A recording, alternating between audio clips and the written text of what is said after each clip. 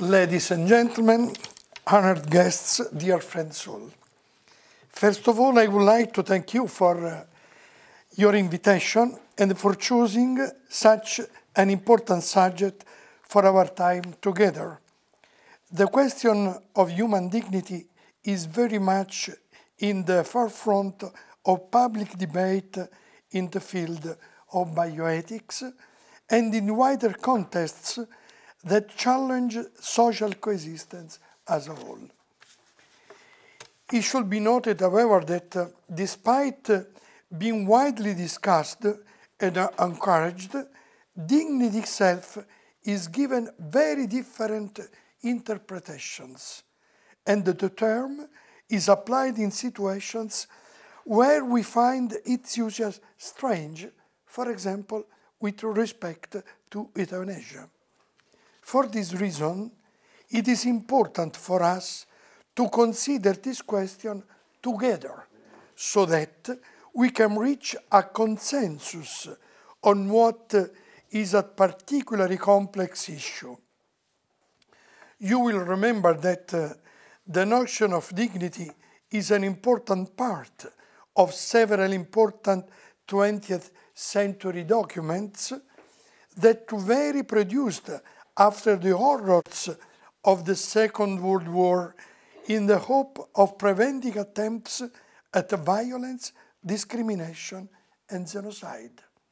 For example, human dignity is a key concept in the preamble of the Declaration of Human Rights and of the Citizen promulgated in 1948, which states the recognition of the inherent dignity of all members of the human family and their equal and inalienable rights constitutes the foundation of freedom, justice, and peace in the world.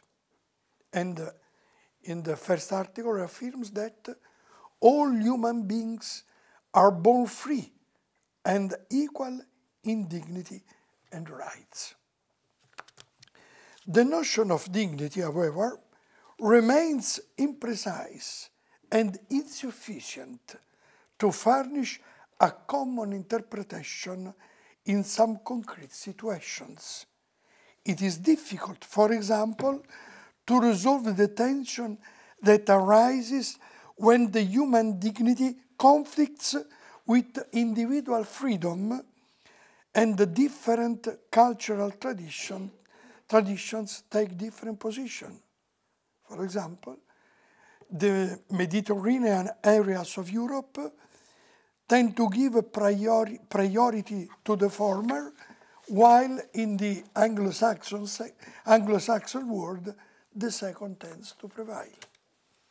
Likewise, too, there is not always convergence when human dignity conflicts with other rights or needs, such as freedom of research, of market freedom. All these give us rise to numerous questions, particularly about its objective content and its superiority over other rights.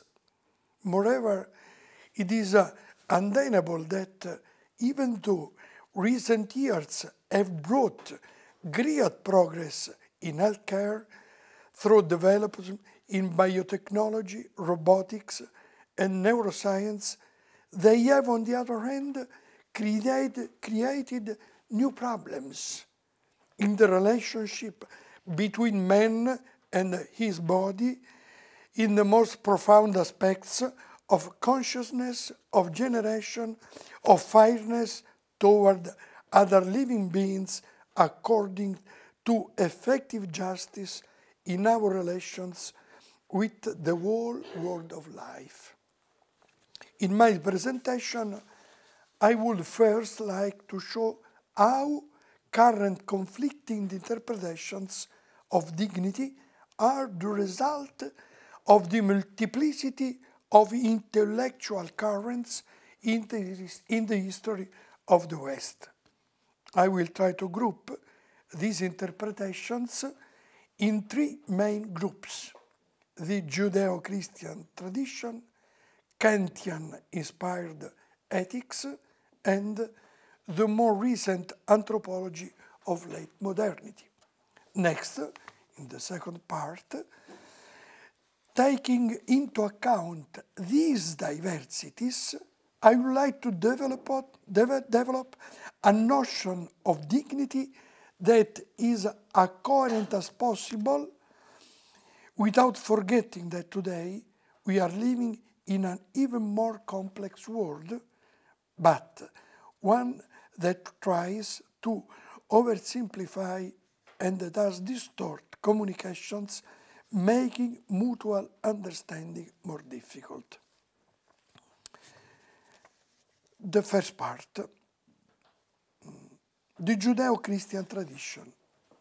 Although the Judeo-Christian tradition has known different emphases and nuances over the centuries and has reacted to varying cultural contexts, it has shown remarkable consistency about the central elements of dignity.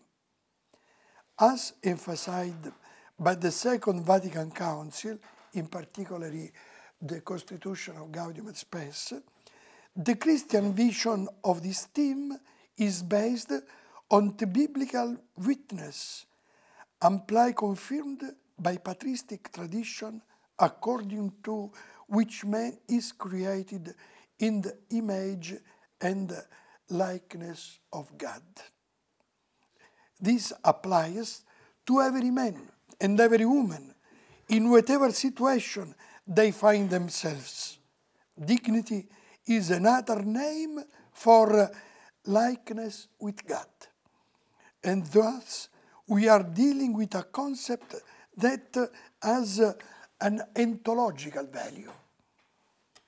This analysis is in opposition to that of ancient Rome, where dignitas was not a part of human nature, but was simply a concomitant of public office, which was conferred on precisely dignitaries.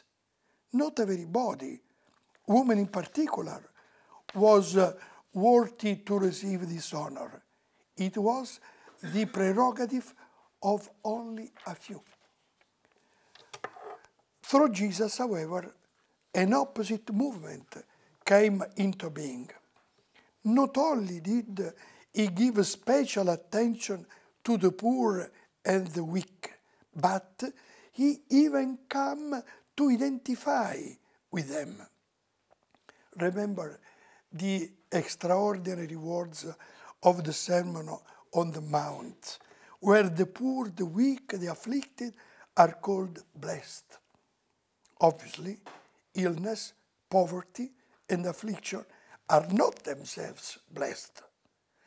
Blessedness belongs to people who not only do not lose their dignity if they are poor and oppressed, they are further honored by those conditions and are privileged by the attention of God Himself. Therefore, not only do they not lose their dignity, they have God on earth Himself and their champion. Clearly, however, this way of understanding personal dignity depends on two conditions that are not to be taken for granted. The first is the conviction that God exists. And the second is the distinction between who is truly human and therefore made in the image and likeness of God, and who is not or who no longer is. The first conviction is undermined by a secularized culture. The latter clashes with cultural traditions that do not clearly mark the boundaries of what is human. No one any longer continues the debate that arose at the time of discovery of the American continents, when it was questioned whether the indigenous population of those lands were fully human. And I am obliged to underline Bartolomeo Las Casas here. There was much dispute about this in the early 16th century, with the chief protagonists being the humanist philosopher Juan Ginés de Sepúlveda, who was also court chaplain to Charles V, and the Fray Bartolomé Las Casas, the first bishop of Chiapas in Mexico. Their famous debate in Valladolid in 1550 led to adoption of a more human treatment of the indigenous peoples, as the Las Casas advocated. Today, however, there is a similar debate that we cannot lightly consider settled. It is about those beings that some are already calling post-human and are made possible by transplant surgery or by genetic or epigenetic interventions, or even by developments in artificial intelligence. It is here that we can move to the second decisive contribution to Western thought about dignity, namely that of Immanuel Kant.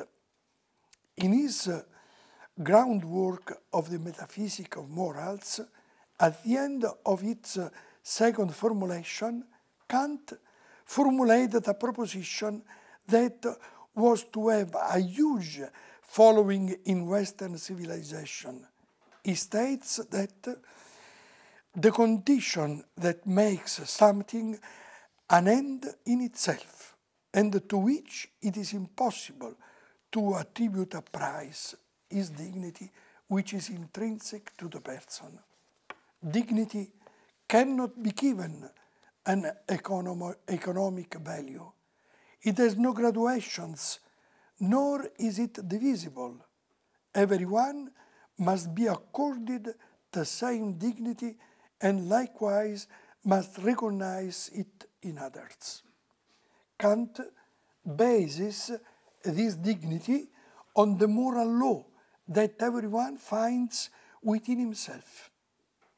In a certain sense, therefore, he secularizes what in the Christian tradition is dependent on man's relationship with God. In that context, we can see that Gaudium et Spes, speaking in section 16 about the conscience as a place where mankind finds a law which it does not impose upon itself, but rather is written by God, forges a solid bond between the Christian and the Kantian perspectives. In any case, the question that arises at this point is whether the moral law of which Kant speaks is present in all human beings.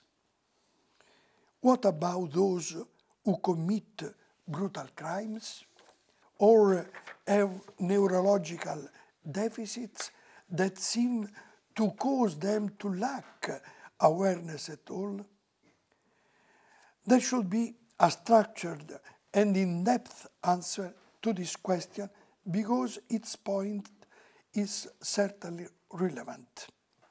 But for now, let it suffice to say that the cruelty some killers show their victims can be interpreted not so much as the absence of dignity, but rather a sign of its persistence, because the fury of violence, in the way violence degrades the victim, with to be eliminated, says more about the desire to eliminate an obstacle or an opponent. It speaks the language of destructive hatred, which enjoys inflicting suffering, humiliation, contempt.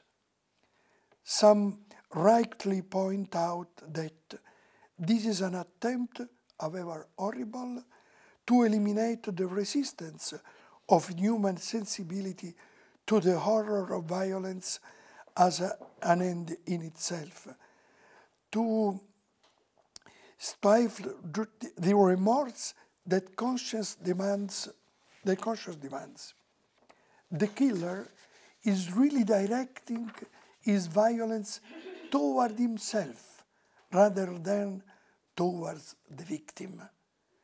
In the name of humanity, which must be recognized in the killer, in spite of everything, even in the condemnation and the punishment of the crime, the law protects the murderer from those who want to administer summary justice.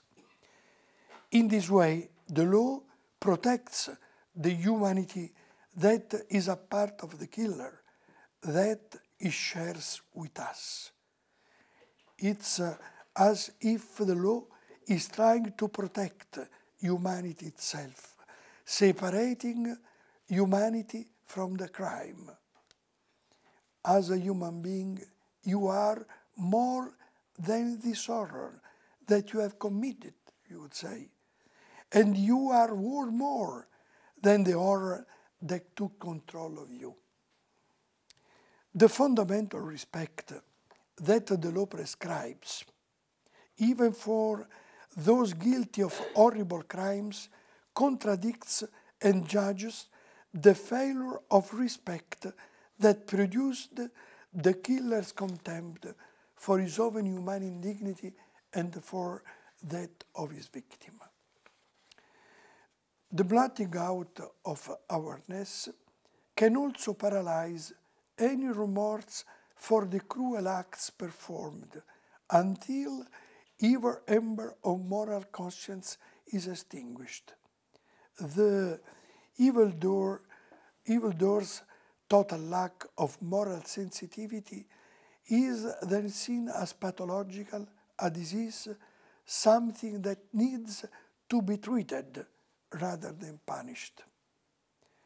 We are facing a situation that we can only evaluate in relation to its evidentiary signs, emotional and behavioral, psychological and organic.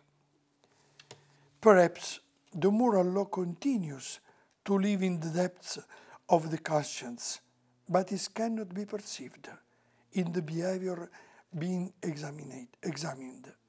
The actor has no longer the sensitivity, not the strength to accept true reproach of the conscience. In modernity, we have gradually become more sensitive to relationships, recognize the fundamental role played by the other in enabling us to recognize our own dignity. For me, to be aware of my dignity, others must recognize it in me.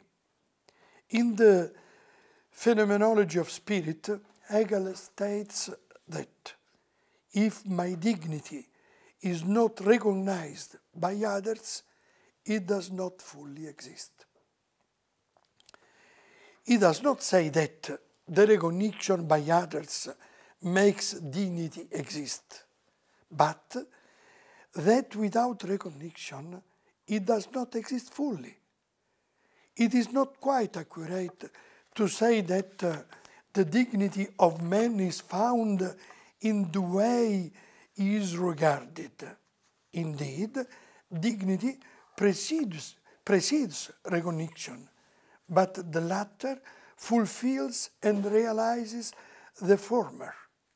When palliative care tells us that dignity is not lost if one is looked upon with dignity, it is referring to the awareness of one's own dignity, not one's essential dignity itself, which can never be lost.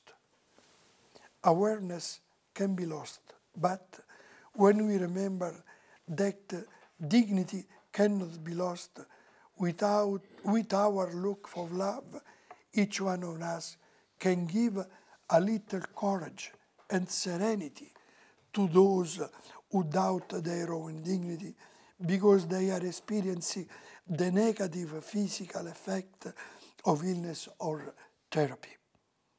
We can see how important it is to promote standards of care that honor human dignity and support its recognition as much as possible, especially in contexts that are strongly debilitating or near death. In the most advanced stages of modernity, personal dignity has been increasingly identified with autonomy, self-sufficiency, and independence. Those who are in favor of euthanasia hold this view strongly.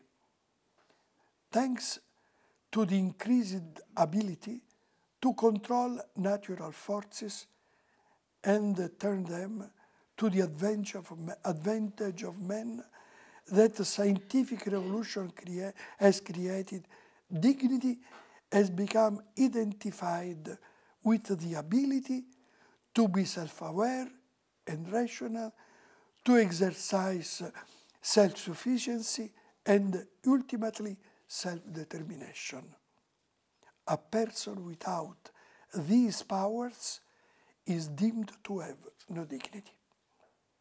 This approach has gone hand in hand with choices that are not entirely consistent on with another, but which have in effect, but almost unawares, eroded the meaning of dignity.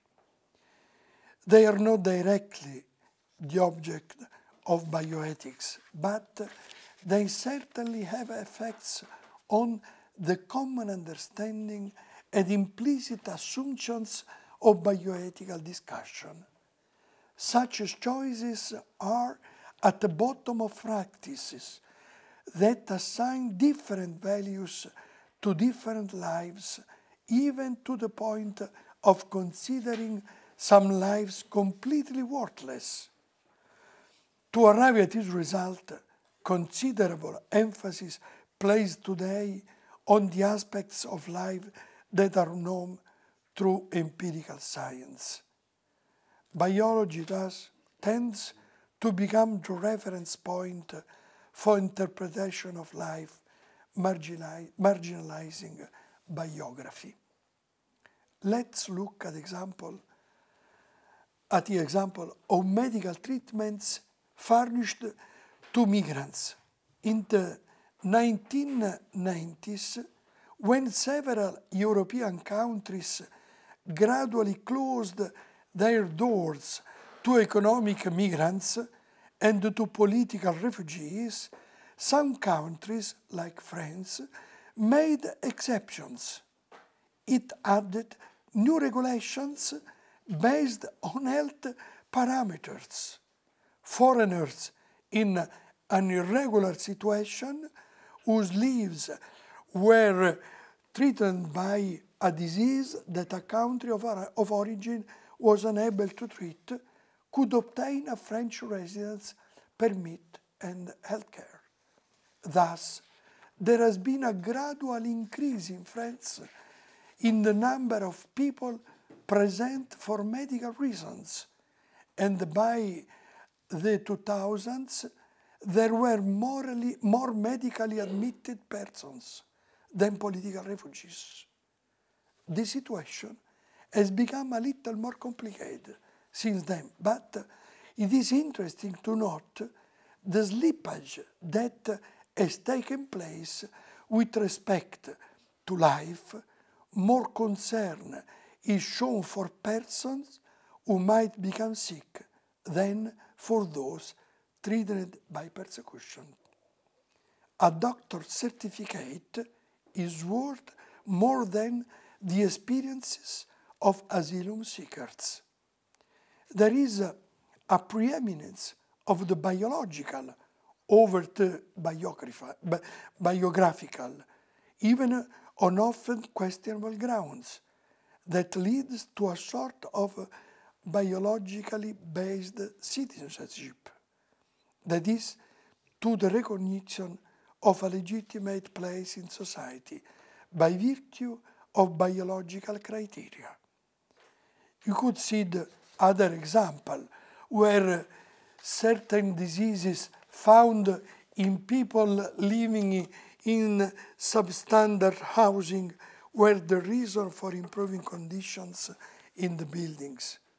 So, to cure social inequalities, it was necessary to translate those inequalities into the language of disease and the biology. Similar examples can also be found in the economic sphere. Life insurance is one area, and the workers' compensation is another. There, not only is human life subject to an evaluation that leads to putting a price on it, but the determined amount is also different from case to case. Two elements of insurance, differentiation and unequal treatment, are completely inconsistent with the concept of dignity. An analogous situation exists with respect to the compensation fund established after the attack on the Twin Towers on September 11, 2001. Families of the victims were compensated based on the salaries of their lost loved ones. Thus, some families received sums up to eight times higher than others. This mechanistic methodology also means that women automatically received a lesser amount than men, on average a third less, another instance of gender inequality. And now, my synthesis of the notion of dignity. The listening exercise that we have shared as we reviewed some of the particularly important aspects of human dignity shows us that there is much from which we can learn, but we should try to organize carefully. The complexity of human nature requires these course of action, and our work together is a good example. First of all, there is a twofold value in dignity, and we must consider both together. It is both a gift and a task, both a beginning and a goal. Then, based on the considerations discussed above, we look at the two values from 3 points of view, namely, ontological dignity as being a constituent element of human nature, subjective, in which dignity is reflected at the level of experience, and objective, in which dignity appears in the external world through action.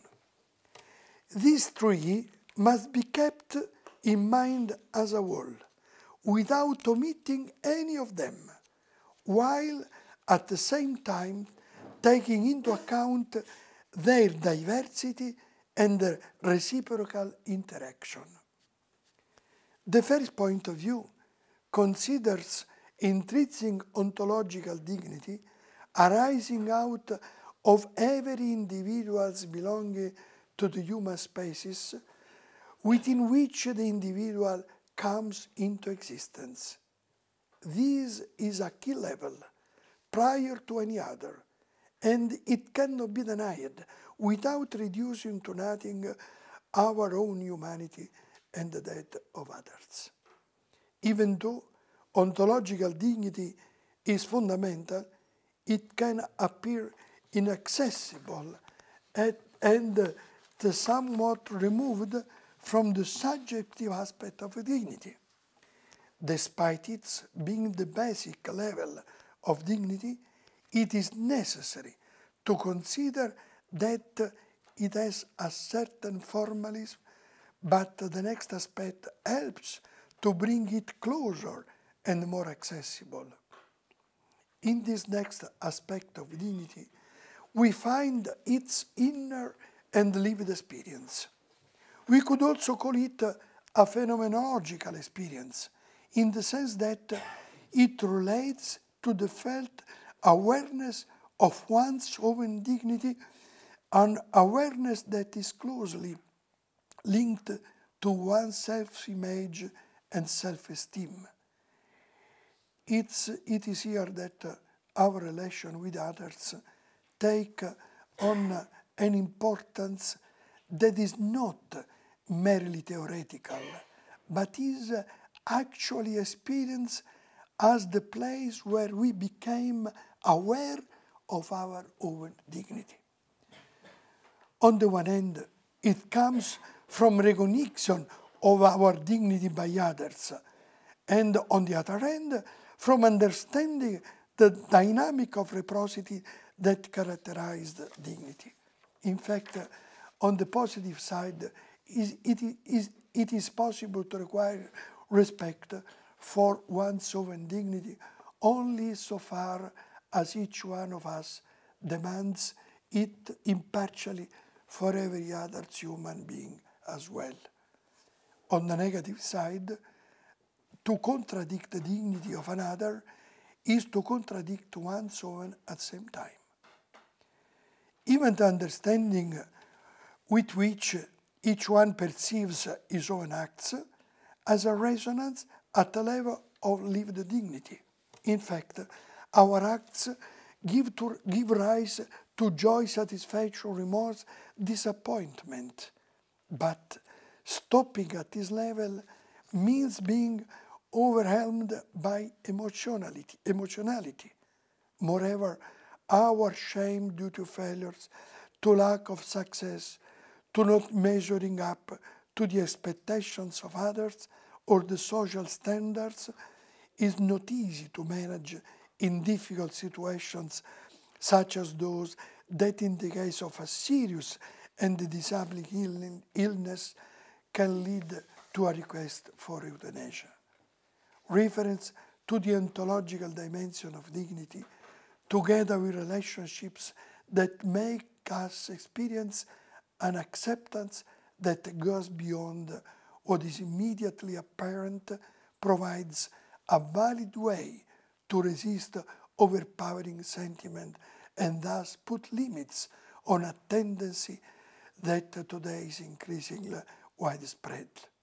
Finally, our being a subject endowed with a natural dignity invites us to act and to exist in a manner consistent with the gift received, to undertake a path of humanization, that is, to comport ourselves consistently with our sense of what we are. Objective dignity, thus, let us see that we are in the world to implement our humanity to be what we are. Failure to measure up to an ideal and the experience of our limitations are not necessarily shortcomings if they are the result of a factor not voluntarily chosen. Even if behavior is not able to express responsibly the constitutive dignity of the person, dignity nevertheless remains to show that every person is always much more than the sum of his acts, even when they are unworthy of his humanity. Furthermore, our awareness of dignity underlines how behaviors must never be isolated from the person performing them. Considering These three aspects means recognizing and assuming the complexity of the human being that is increasingly accepted in contemporary culture. Dignity does not provide immediate solutions to the question of bioethics, but it invites us to take seriously the different dimensions that are appropriate for a consideration of those questions and to call upon the different dimensions of knowledge without idolizing any one of dignity's aspects. Doing otherwise means failing either into abstract formalism or subjectivist emotionality or legalistic outward conformity. My conclusion: Christianity brings its vision to discussion that are open to taking variety in considerations into account and giving them structure. It is not because of wealth or health or what he can get for himself or give to society that a Christian respects himself or others.